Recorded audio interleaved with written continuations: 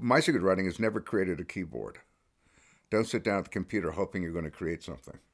For me, it's about knowing the story or the elements that I'm going to be dealing with such detail that I'm basically testifying in front of my audience. I'm saying this is the way it was, and this was this date, and they were there, and they were doing this, and they were doing that, and I know it for a fact. And if you ask me the same question a year from now, I could give you exactly the same answer because it's that solidified in my own memory. And so when I sit down to write, I'm talking about something I know in detail, something I've studied, something I've looked at in detail, not something I have to invent as I go along. And since I write fiction, that's rather important, you know. I remember my father saying, he said, "I don't lie, I just remember big."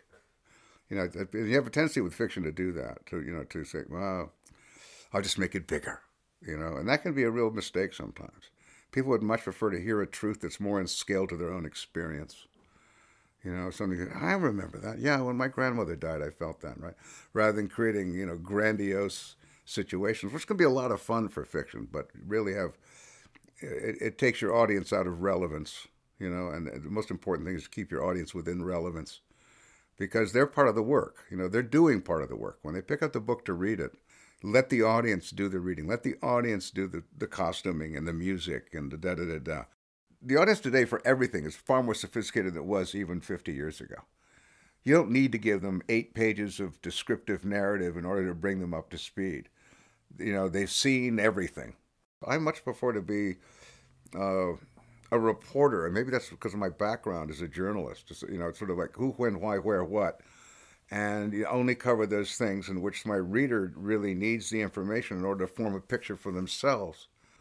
And that makes it something that's really important. That makes the book your own because you've decorated it. You know what this, if you have a passion for, Dvorak, that's what's going to be playing in the background. People do this. They don't know they're doing it, but they do it.